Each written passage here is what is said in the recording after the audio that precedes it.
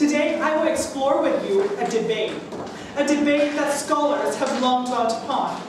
Before I proceed to talk about the debate, I would like to do a little survey here. I would like to ask, when you guys read a text, view a theater performance, or enjoy a painting, how many of you think that it is important for you to learn the message that the author wants to carry through before making a personal interpretation? Can I have a show of hands? Okay. Thank you. So, for those who raised their hands just now, I would like you to bear in mind one question throughout the presentation. How do we balance between freedom of interpretation and the constriction of authorial intention? Hopefully, by the end of the presentation, we will have some outcomes. So, the core of the debate that I'm going to deal with today really lies in two kinds of theories put forward by two groups of academics. The authorial intentionalists believe that the author's intended message is indispensable in guiding our interpretation of art. On the other hand, another group of scholars has another view on the same topic about interpretation, and they propose intentional fallacy. Basically, intentional fallacy states that the design or intention of the author is insignificant as a standard for interpreting a work of art.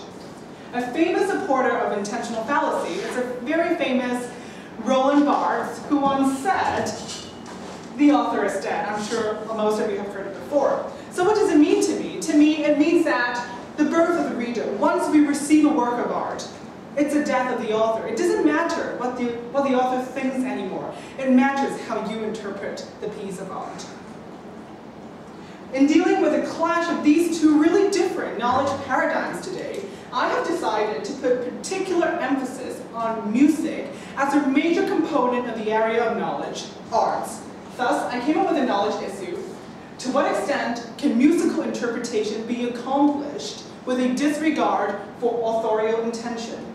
First, let me introduce you to my real-life situation that inspired this central knowledge issue, 433.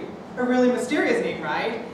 In fact, in 1952, John Cage wrote a piece called 433, and guess what? It's a blank score that instructs performers not to play anything throughout the entirety of the 4 minutes and 33 seconds performing on stage. Now, I'm sure that a lot of you right now will be dying to question, well, what does he try to channel through? What is his message? What is he trying to get at by giving us a blank score? Well, I assure you that when I first experienced 433, I had the same question. But really, what really got me further thinking was, well, is the message important at all? Why is the author's message important? In an interview with John Cage, she expresses that 433 is really an invitation. By invitation, he means that it invites listeners to make their own version of music by incorporating sounds around them and incorporating emotions that belong to themselves. In other words, no two people will feel the same way about 433, depending on factors like the external environment they are in, the cultural upbringing, belief they are of, and even ancient experience they have. So, to relate this really back to our knowledge issue, it is appropriate to say that 433 is an example of the relative unimportance of authorial intention in guiding our musical interpretation, because we are the ones who decide what we want to get from the experience, not John Cage. For me as a thinker, my interpretation of 433 is really guided by my sense of perception. It struck me how 433 challenged what our hearing sense of perception is always accustomed to hear a sound. I would just like to ask one of you, how do you define your hearing music? Anyone? Melody? Melody, okay. That's the thing about a lot of the answers people give me. I hear melody. But then we rarely recognize that music is made up of silence and sound. So why do we always define hearing music as hearing the sound part, but not silence? Because without silence, there is no music. Without silence, there is no sound. So this elongated silence, for me at least, I don't know for you, it really created a central disorientation within me. It really disorientated by hearing sense of perception. And in sense, this led to an emotional agitation. And these two ways of knowing worked together to create a discomfort within me that further made me reflect on my interpretation of 433 as a political satire. It made me imagine a similar kind of emotional agitation, of discomfort, that many people will feel living under a lack of freedom of speech. Like the instrumentalists who are unable to play, they're unable to voice out their true feelings. I am aware, though, that my personal interpretation is highly structured on my cultural upbringing, because perhaps I live in Hong Kong, a democracy.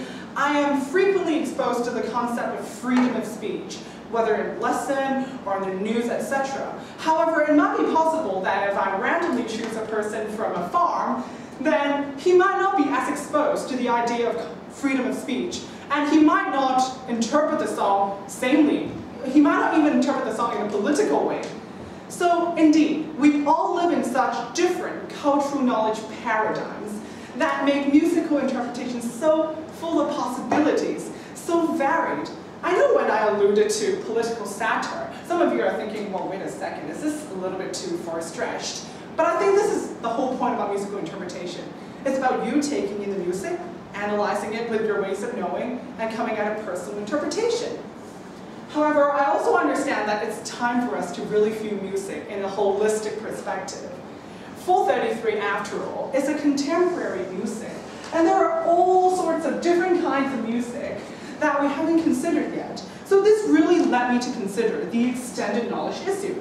Does some genre of music require the audience to be cognizant, to be aware of the authorial intention? So indeed, some genres of music are based significantly on the context and authorial intention. They don't really allow listeners as much freedom of interpretation.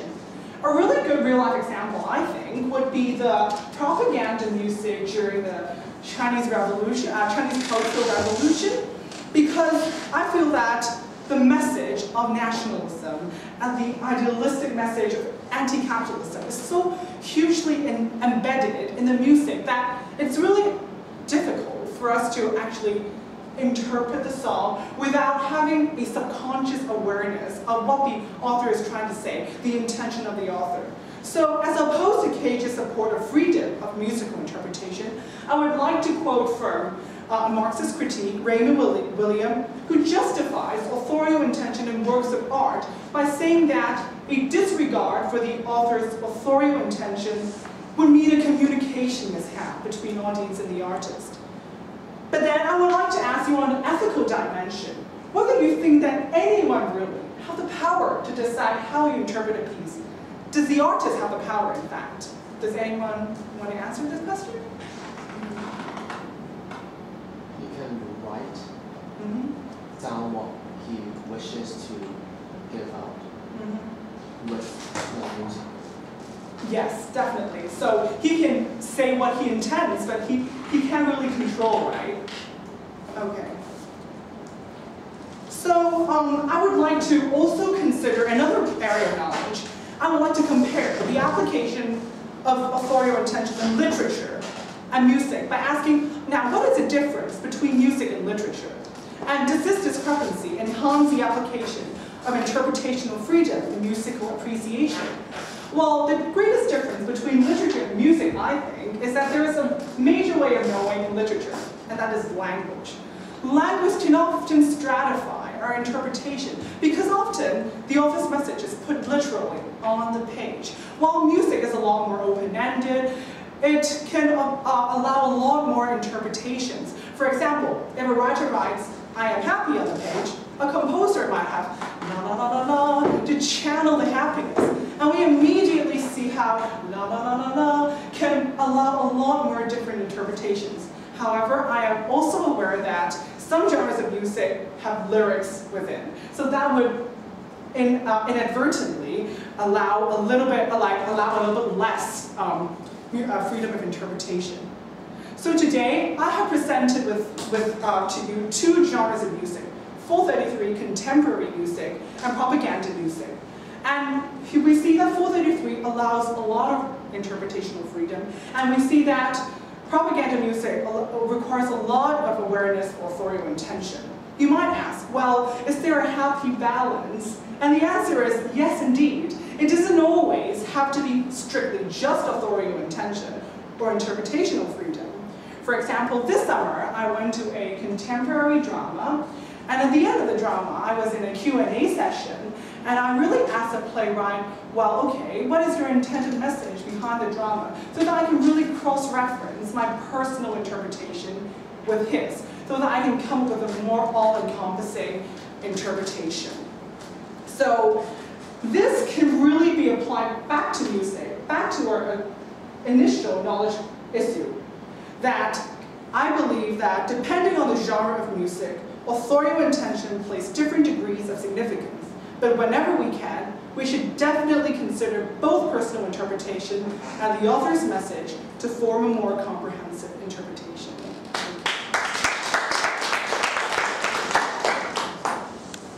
Questions?